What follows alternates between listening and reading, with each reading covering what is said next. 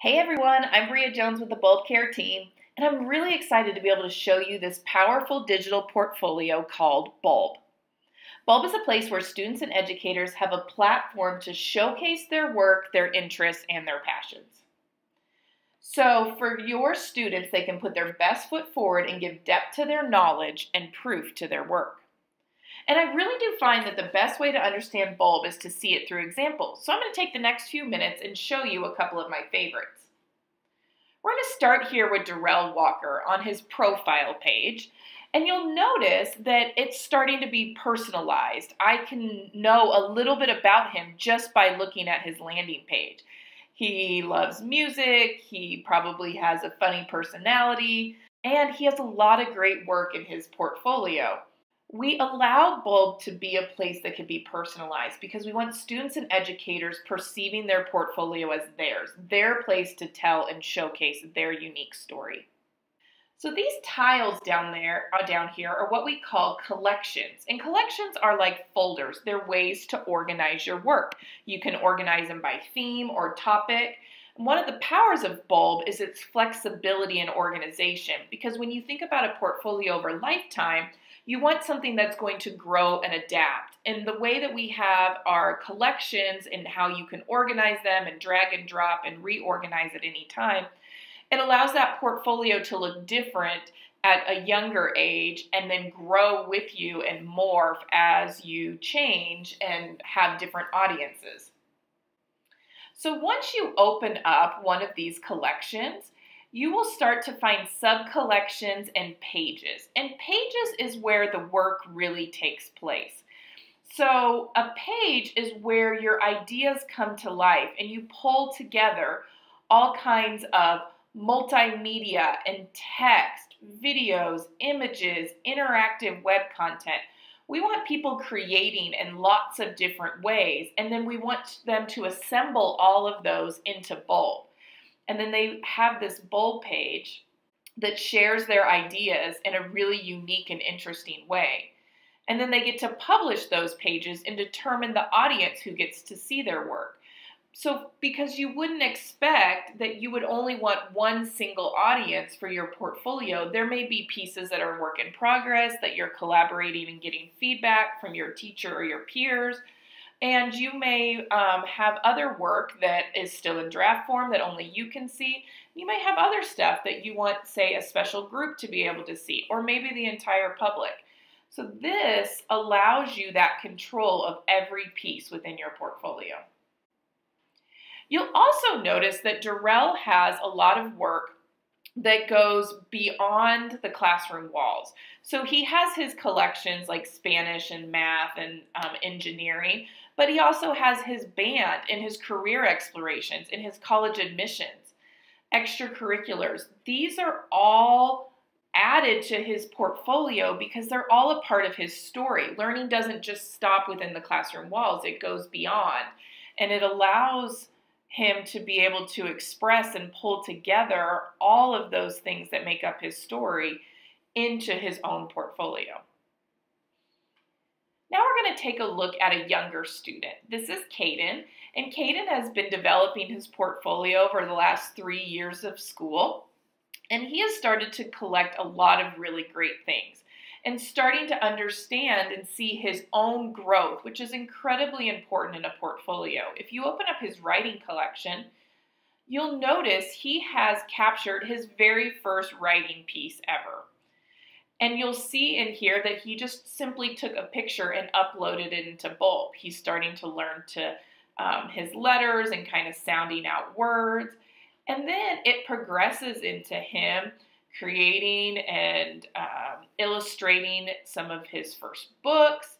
Then he starts to do some research projects, and he actually has created this great rainforest research paper where he uses our drawing tool in our iOS app to annotate an image and then type out and add imagery to the research that he did about the rainforest.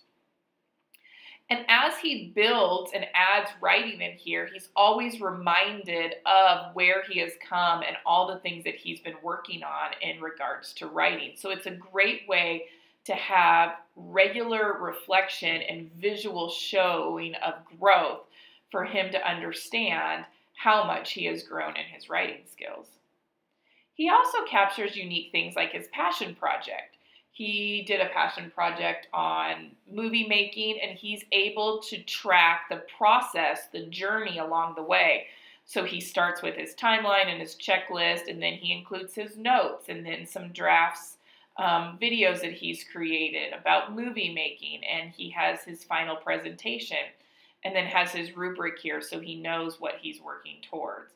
These are all captured in his portfolio, and if you can imagine, in high school, if that passion still remains, he may be able to kind of trend and see all the things that he has been working on in his education that brings him to maybe a focus in movie making or design or something that's related to that.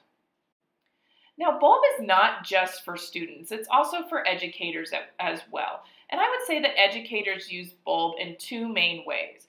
One is truly as a professional portfolio way for them to track their goals and growth and reflection just as their students are doing. Most of our teachers get evaluations, they have their own goals, they're constantly learning as well. And a portfolio is a great place to capture all of those. Jessa Jones here even has micro-credentials. These are an online personalized course that she took about observation and feedback. And she was able to capture the pieces of the course, including the summary, and then actually having examples and artifacts embedded, whether it was a picture of notes or embedded student artifact documents or just a picture of a note or a screenshot of an email. And then has that reflection piece of what she's learned. And then she's able to share out this entire collection with the evaluating institute. And then they provided her a badge that she displays in Bulb, along with the evidence of the work that she did in that. And then she's able to kind of track the learning that she's done over time in her portfolio. The second way that Jessa uses her portfolio is really a place to design lessons. So it's such a dynamic resource that we see a lot of teachers who love to use Bulb as a place to put together a certain experience for students. So here you'll see she has her unit goals, her inquiry questions for her students, and then has some embedded material, the stages of mitosis video, and then a Prezi presentation, and then she documents the classic assignment with some examples in there for the students. Now, students could come and revisit this page at any time and be able to do that work at home and get all of those resources. She could use this as a placeholder if she has a substitute, and all of this content is there right there for her students. And so we have a lot of teachers who use it as kind of a flipped classroom model, but because of its dynamic way and easy way to upload so much multimedia and create this very particularly interactive experience, Bulb sometimes becomes this beautiful place to capture lessons. I also have been working with a teacher who said, finally, when she got all of our lessons in Bulb, she wasn't having to recreate them every year and every semester. They were there, and then she could just do tweaks and reshare them out in different ways. And so it really did save her time and energy, and she loved having all of her lessons there. It's also a great and easy way for you to be able to share your lessons with supervisors and your peers within our group functionality so that there's more collaboration among teams. So that just gave you a little bit of a taste of what you can do in Bulb, and there's so much power to it. I hope I inspired you a little bit by just showing you those three examples. So I want to direct you to our Bulb library because this is a place where you can find so many more examples and templates. And I think you're really going to love that resource. And so let me show you the two easiest ways to get to our library. The first is to go to your web browser and type in www.bulbapp.com/library. And that'll take you directly to our library. The other way is when you're logged into your portfolio, you can click on the hamburger menu, which is that 3 lines icon in the upper part of the page, and go to More, and under More there is a selection there called Bulb Library, and that will take you to the library as well. And once you're in the library, you will find a great amount of content that will hope to inspire you. Everything from tutorials to templates that you can use directly in your classroom, to content that's divided by age and grade level, and content that's divided by topic. You'll also find our master courses that are put together as resources to help you on certain areas.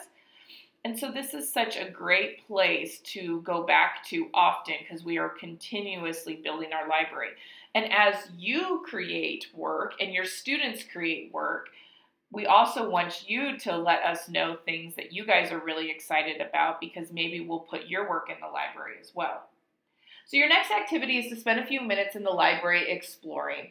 And remember, Bulb really is a beautiful place to display all of your work and resources and artifacts in a beautiful and easy to use platform. Have fun!